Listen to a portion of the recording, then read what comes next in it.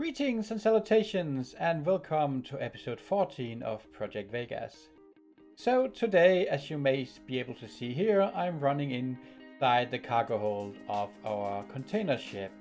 And if you are a bit confused about that, you should check out the previous episodes because this is a huge cargo ship. So I am really itching to go back and build buildings and stuff up in Project Vegas, the city district. But we also have this ship here that we need to finish, and also the port. But before we take a break from the entire port thing here, I figured we should at least finish the ship. So today I will quickly get these containers done that I'm missing here.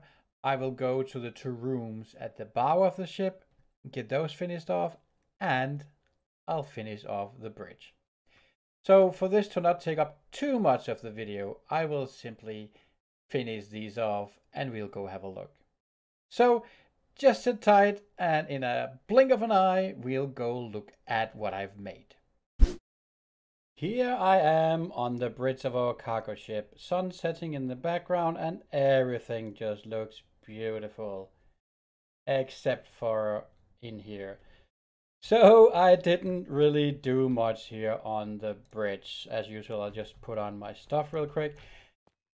So I am probably procrastinating a bit. I haven't really done anything with the bridge here. I kind of have an idea of what I want to do, but I am honestly not really in the mood anymore. And also, I'm running a bit out of time if I want to get this video out in time.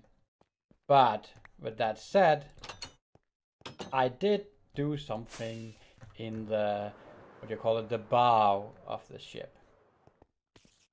And let me just get rid of that pesky spider.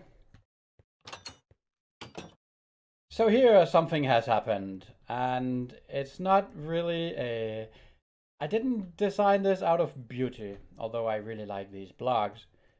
But I wanted to have like a storage room for, you know, the valuable stuff.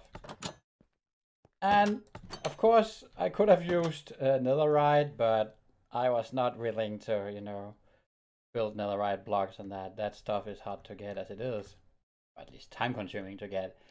So I dipped into my diamond reserves instead and built a couple of these diamond armors, put in some blocks and even a few diamonds here and there.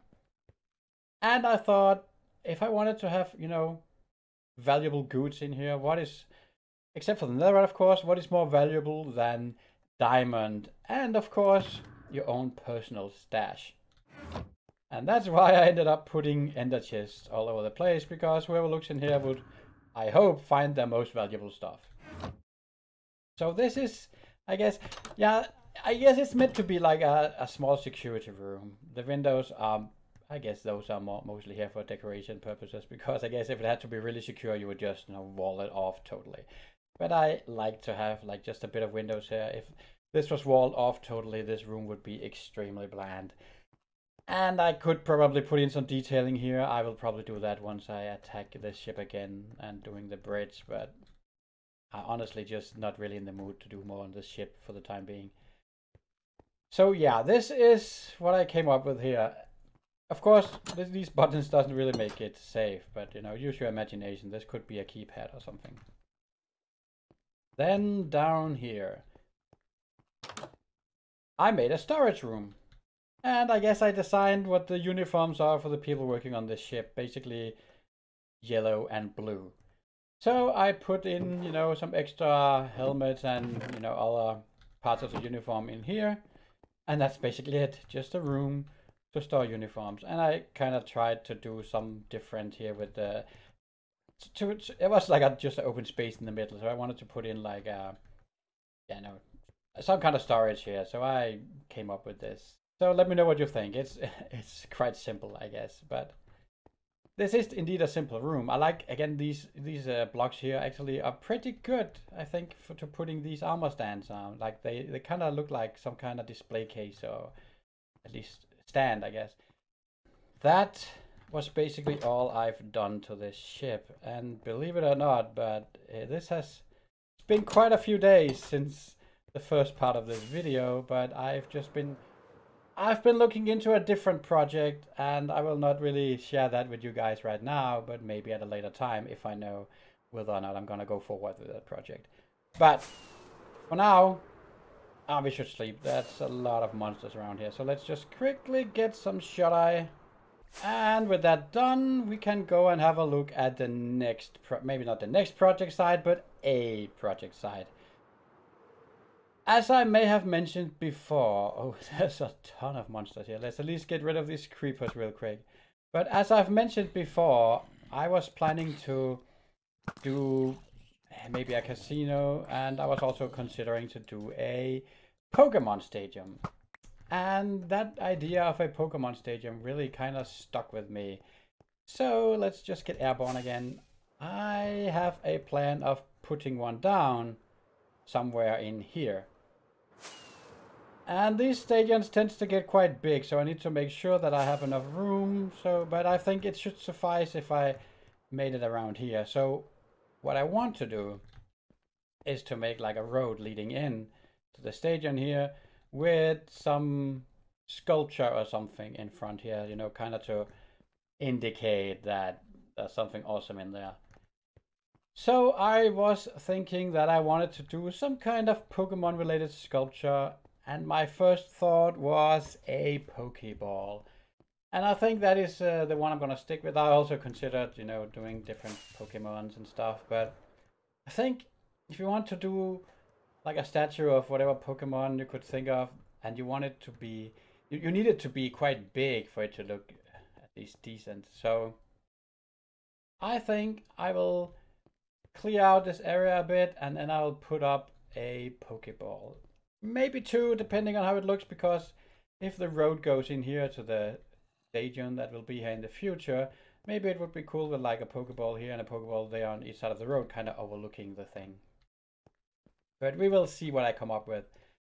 But I will just get to, you know, digging this stuff away, making a bit of room, and then we'll see what I come up with. And here is the final result. So it got a bit bigger than I expected. And by the way, I'm standing up here on my chopper right now just to get a bit of view. The thing is, I think that when you build something sphere formed, it usually looks quite bad when you get up close. So I just wanted to see how it looked, you know, from afar. But this is the final result. It got a bit bigger, as I said, as I was hoping, but the smaller you make a sphere, the harder it is to make it look good. So this is the size I ended up with. I actually initially made it entirely out of andesite and stone, and it looked close up, something like this. But let's also have a quick close-up of how it looks now. I think it didn't look too good. It was, I guess you could see what it was, but if you didn't know, it was a bit hard. So here you have it close up as well with now with colors. I built it from concrete, and the red is made of red terracotta. Also, I decided to put in some light here just to, initially I was planning to leave this white or a shade of white, but you know, these Pokeballs light up whenever they're about to catch something, so I figured why not do that here. Now, it's a bit big. It just barely gets out on the road, so I was lucky that I placed it where I did when I started building, I guess. And also this platform here got quite big as well. So now I am kind of contemplating if I want to have two of these or not. The idea is that I want some kind of entrance. I haven't really decided if it's going to be like a road leading into it, or we just want to have like a short entrance kind of thing here into the stadium. But of course we would need parking lots and all that as well.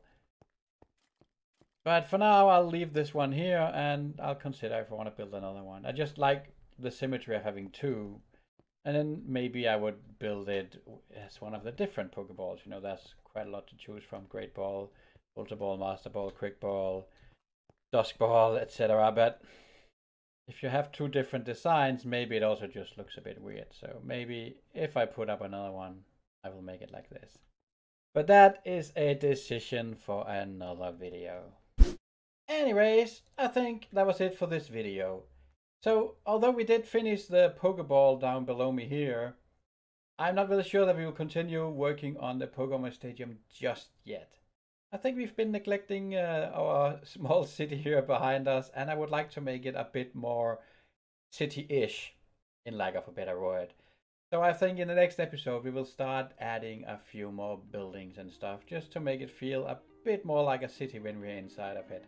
Right now it still feels like some buildings just popped up in the middle of the Badlands. So let's change that, shall we?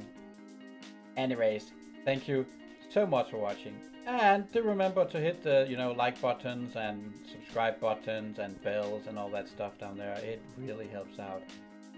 Also, if you have any input on what we should do here, maybe even about the entrance to our Pokemon stadium here, do let me know down below.